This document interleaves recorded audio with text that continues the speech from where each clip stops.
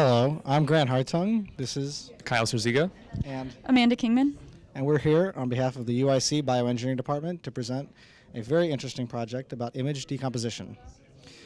So our goal was to take an image, any image you like, from a cell phone, from a computer, from the internet, and identify the different colors and the maximum colors, whether it be red, blue, orange, green, from the image, and then relay to the user what those images are in the decomposed form.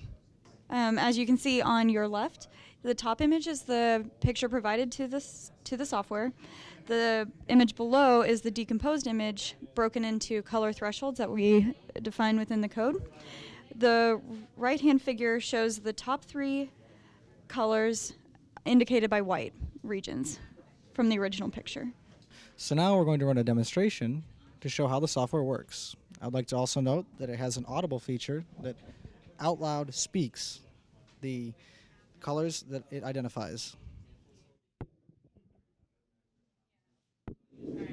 Orange, green, yellow. As a proof of concept, we've also shown the ability of the program to connect to a mobile device. The camera on an iPhone is the example used here.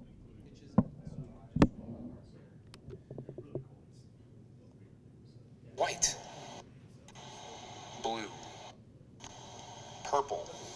We hope that this algorithm can help the user base of colorblind or completely blind individuals. By pairing the spatial visual colorization along with the audio feedback, we can help these individuals analyze an image or detect figures or sections on a graph in a research paper that are labeled by color and not by any other determination.